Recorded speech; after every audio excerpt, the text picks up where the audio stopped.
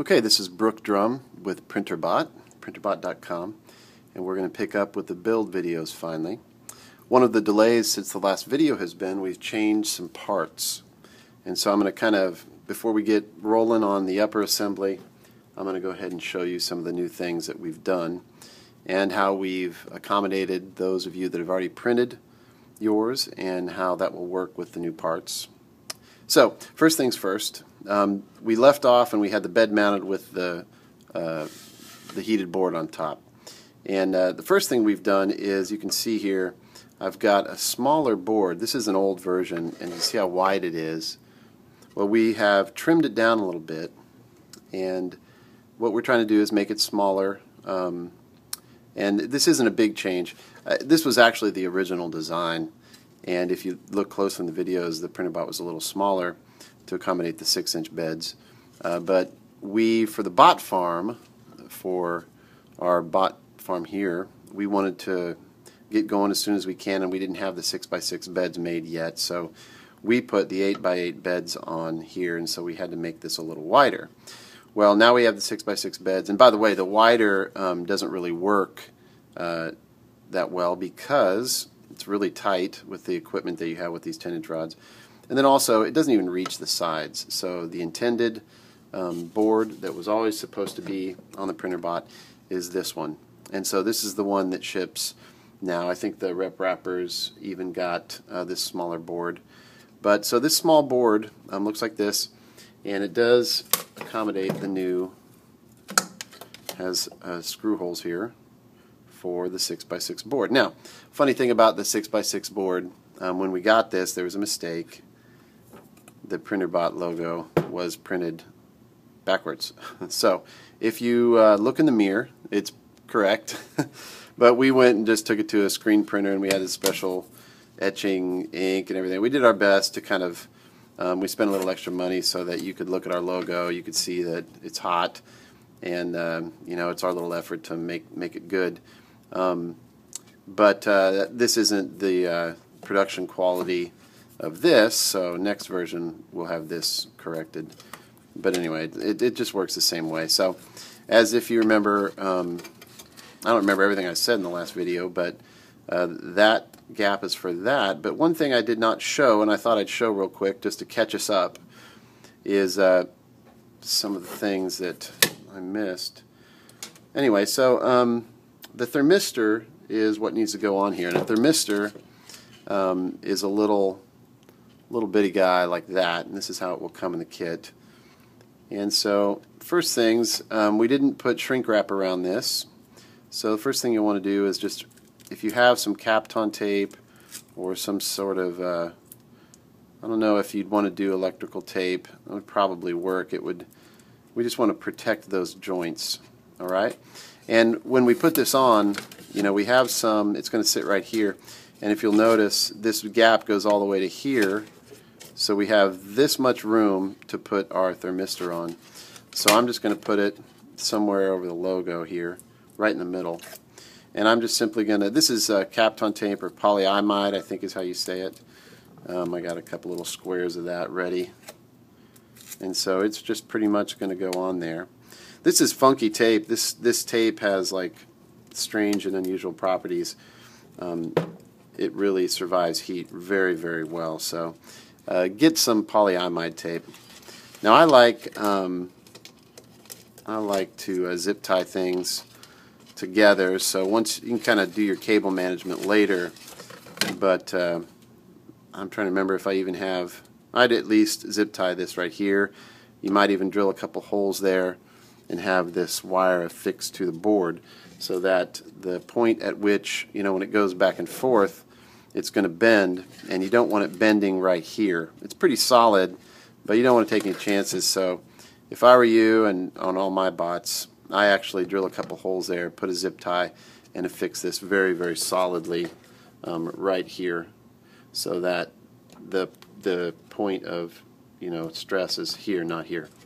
So anyway, that's the printer board, or the printer, not the printer board, but the Printrbot heated bed there, 6x6, and the new board. One other thing, I have some people comment, glass, aren't you sending glass? Well, I'm not going to send glass for a couple reasons. Number one, it's hard to ship. Number two, it cuts people, and I don't really want to assume that liability. So instead, it will work if you put blue tape, and if you get blue tape, get the kind without writing on the blue. This is some blue tape with writing on it, and that's junk. You don't want that. You just want the plain blue tape. You can print on blue tape. It's the first thing I printed on. You can put it right on this board, but get the kind without any writing, just plain blue. You can put it across here, and you can actually print right on this surface, so it's not required that you have glass. The reason I like glass is, I don't know if you can see, but these boards aren't perfect. They're not going to, you can bolt them down on the corners, and they'll be almost perfect, but there's still going to be a slight bend, and when you go to do your print, that slight bend, the print head will be further away from the board, and then it'll get to the top of the bend, and it'll be close, and then it'll be further away. So that's problematic. So that's the reason I use glass. So you can go down to Lowe's or Home Depot or anywhere, just your local glass shop, and they'll cut you. You might even want to take your board and say, I need exactly this. Now these are prone to snapping right here on the corners. And so what I use is, we printed up some of these. We call these glass tabs. A better design would even be with this corner cut off here. So you designers out there, go crazy. And so what this does is, it's just the right height. And these printers are exact, but depending on the circumstances, you don't want to necessarily rely on the thickness being correct. So I'll fit these on the corners, and I've got holes here for you to use. In fact, that's the intended purpose of these holes, and actually you can use a longer screw here and sneak these guys under here. So I'll put the files to what I've got, but your mileage may vary. If these holes are off at all, it won't really work. So those are left and right, and then up here they get pretty close. I don't even know if these are the right ones, but what's cool is when you tighten these down, you want to be gentle. You don't want to just tighten down, tighten. You'll hear a snap and you'll have broken glass. So you can see they don't really sit flush, but the intention is for it to be the exact thickness of the glass plus the PCB, so that it's completely flush on the bottom. So when you bolt that down, it'll just hold it down. So that is how I recommend using the glass with the Printrbot. So get your own glass cut. This can be one of your first prints. You can put some tape down and make your own prints. They print like that. And you can use these holes for your glass tabs. So that holds it down. And I can't stress enough to be very gentle. There's give. Glass does bend, but you want it flat. So just be gentle. Tighten these down very carefully. And you're going to want to watch these bolt holes under here. Whatever bolt you use, make sure they're short, because there's stuff under here that you don't want to hit. So mounting the glass works like that. And I'm not even going to demonstrate that here, because I want to just keep moving.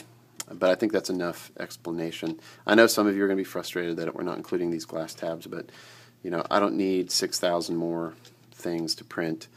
And different people do this different ways. I've seen people literally tape this down. They just tape it, it'll work for a few prints. I've seen people build their own little tabs, and they'll just hold it down here and hold it down here, and they'll drill their own holes. You could do that on 4 sides. You really want this to be solid so that it doesn't move, because when it prints, if you get any of that, you'll get a weird print. So that is the glass and the glass tabs. Now the next thing I wanted to kind of catch us up with is, pull this out so I'm not breaking the glass. The next thing I want to cover is a couple of other changes here. Now that we've got this